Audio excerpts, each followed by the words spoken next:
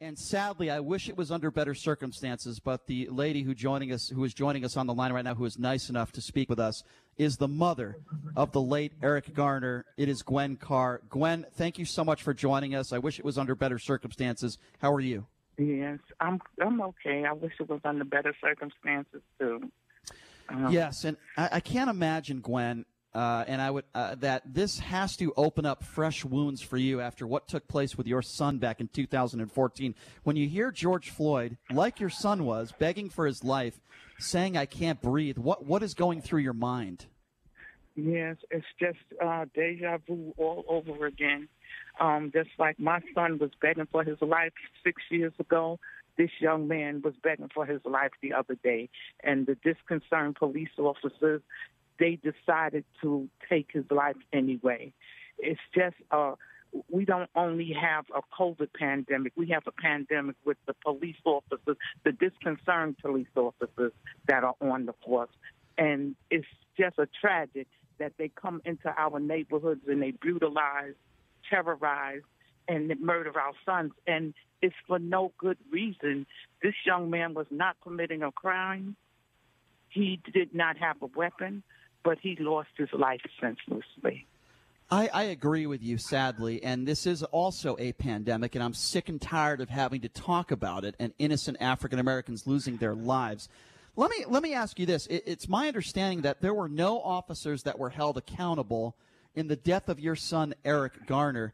Are you concerned or are you afraid that we could possibly have the same result in this George Floyd situation? Well, what happened was it took 5 years for the line officer in my case. And I'm still fighting for the other officers to be fired because they were all acting in concert that day. But far as George Floyd, at least they fired the officers on the spot. But right. Now we got to see what the federal government is going to do. And I just hope that they have a better outcome than I did with the federal government. They drug us along for 5 years. 5 years they drug us along and then said that there was going to be no charges. They wasn't going forward with pressing charges. Mm-hmm. And to add insult to injury, the whole world knew about it before the family did. Right. That's inexcusable. I just hope they don't put them through this. And I'm so sorry, not just the loss of your son, which no mother should ever have to deal with, but the fact that you had to wait years for anything to happen is completely inexcusable. I am totally on your side. I want to ask you this. If you're just joining us, we're speaking with the mother of the late Eric Garner. Very similar sad circumstances with George Floyd. They were both saying they couldn't breathe. They were fighting for their lives. I want to ask you this. Let's just say hypothetically, what do you think would have happened if there was one officer there speaking to your son back in 2014, and if that one officer said, "Mr. Garner, we need you to put your hands behind your back," if he says no, and I don't know if he would have said no. I'm just saying hypothetically, if he said no, what do you think the officer should do at that point? Because I don't have the answer to that. Well, first of all, that day, my son wasn't committing any crime. Right. They have a misconception that he was selling cigarettes that day, which actually he had just broken up a fight. Okay? Mm-hmm. So, there's a lot of media that, gets things wrong. So that's why they have to get it from the source. Right. But even if they should not have even touched him because he wasn't doing anything wrong. Right. But he was just trying to explain that to them. Right. Officer, I wasn't doing anything. And they just refused to listen to him.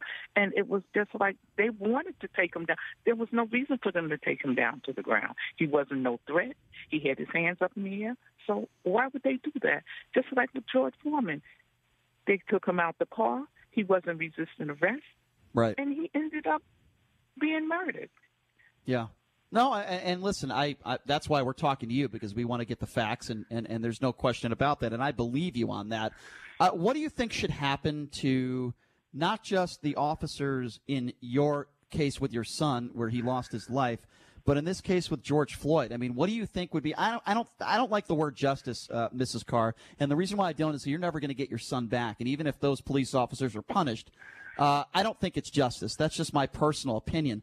But with that being said, what should happen to these officers in your case with Eric Garner, your son, and in this George Floyd situation? What do you think would be a sufficient punishment? Well, sir, like you said, there is no justice for George Floyd or Eric Garner because they are gone. Right. But justice in general, I think for George Floyd, those officers should be prosecuted and convicted of murder. Mm-hmm. And like in my son's case also, it should have been the same thing. It should have been a slam dunk because it was caught on video.